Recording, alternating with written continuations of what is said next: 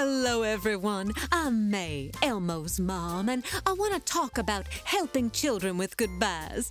Now, here to share some ideas is clinical psychologist Sonali Gupta. Hello, Sonali. What can you tell us about helping kids with goodbyes?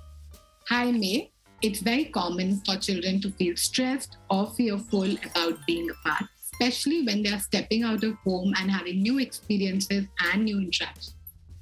Well, how can parents help their children with everyday goodbyes?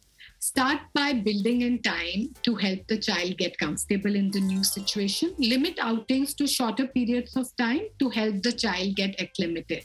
I know that making goodbyes short and simple and fun sure helps Elmo. Yes, May.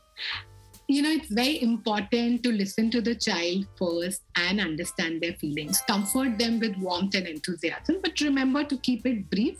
Once you leave. Try not to return. Oh, this is so helpful. Thank you, Sonali. Anytime. Thank you, May, for having me. And that's it for May's Minute.